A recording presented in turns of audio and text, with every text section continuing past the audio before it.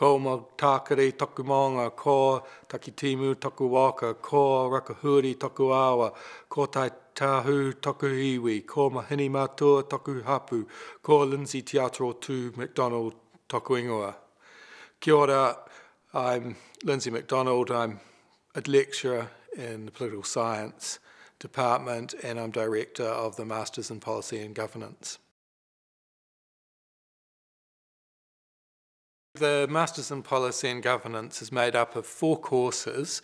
There's one core course that I teach which focuses on the core components of the degree, which is to think about when we go into a policy job, we have a certain set of technical skills, but actually we're going to immediately start governing New Zealand or governing parts of New Zealand, whether we're in the private or public or charity sector.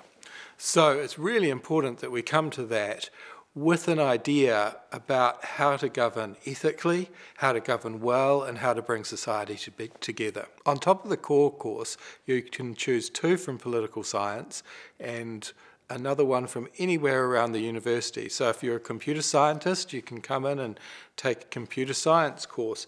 If you're a biological sciences person, you can get skilled up in policy and still have one 400 level course.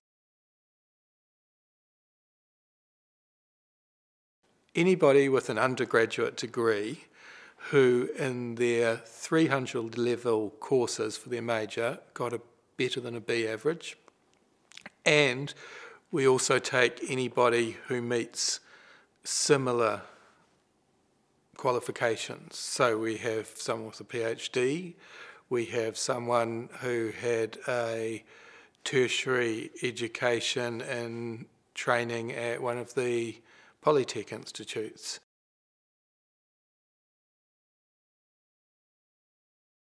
The Master of Policy and Governance is a 1 year or an 18-month course consisting of 4 courses and a 15 to 20,000 word dissertation. The dissertation is 15 to 20,000 words.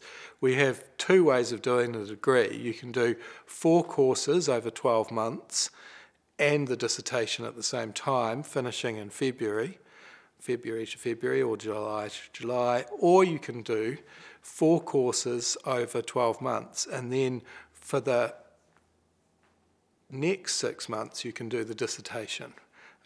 Both are full-time and qualify for StudyLink. We also have a part-time option in which you can do 1 course a semester for 2 years and then take in the 3rd year the whole year to do the dissertation. And we've had several professional students coming in from policy or governance jobs who have really profited from that and found it a very good option.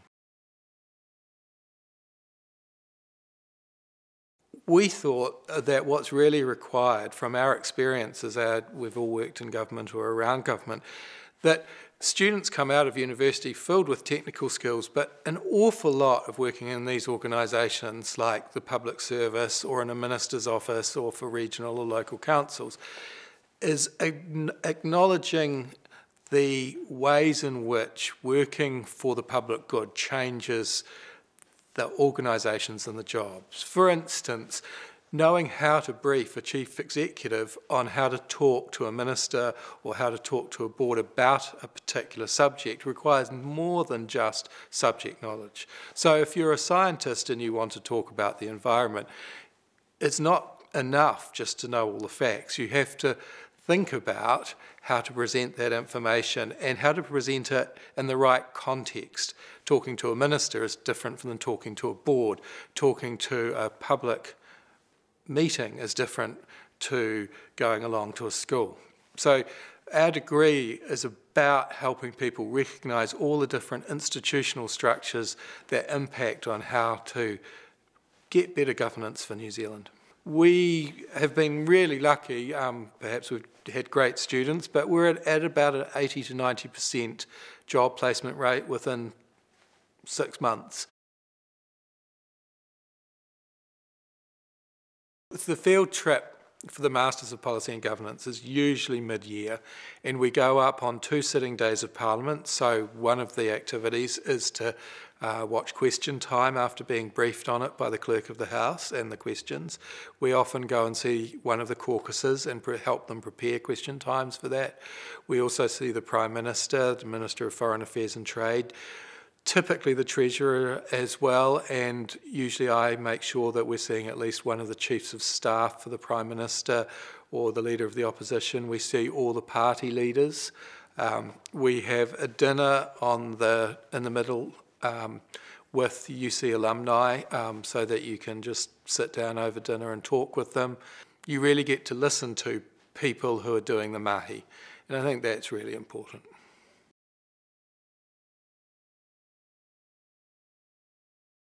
I think there's really 2 reasons that you want to study policy and governance here.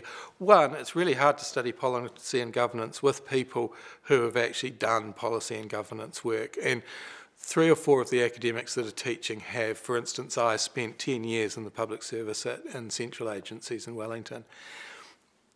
On top of that, we hold a field trip, which I would argue probably has the best penetration of any politics field trip in the world.